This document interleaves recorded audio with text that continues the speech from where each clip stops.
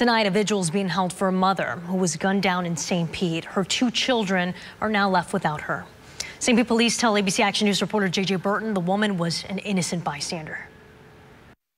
A 23-year-old Arnesia Milton, a mother of 2, an 8-year-old boy and a 3-month-old girl, shot to death around 1:30 Sunday morning. This is devastating. The St. Pete police say a large crowd gathered out here on 16th Street South. At some point, a fight broke out, then people started shooting.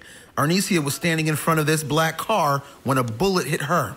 She was an innocent bystander. She was not a part of the argument. Officers responded quickly, but most of the crowd left before they arrived. EMTs rushed Arnesia to the hospital where she died. According to SPPD, there are reports of another person being injured. That person didn't go to the hospital. It's shaking this community to see this kind of senseless violence again in our neighborhood. Less than 24 hours before Arnesia was shot, police say this man, John F. Grant, shot and killed DeWantasius Ramsey in the Food Max parking lot down the street from here. That shooting started with a fight as well. Grant is now in jail on murder charges. Investigators are still searching for the people responsible for Arnesia's death. We know that there are people that saw what happened and might be able to help us piece this all together. In St. Pete, J.J. Burton, ABC Action News.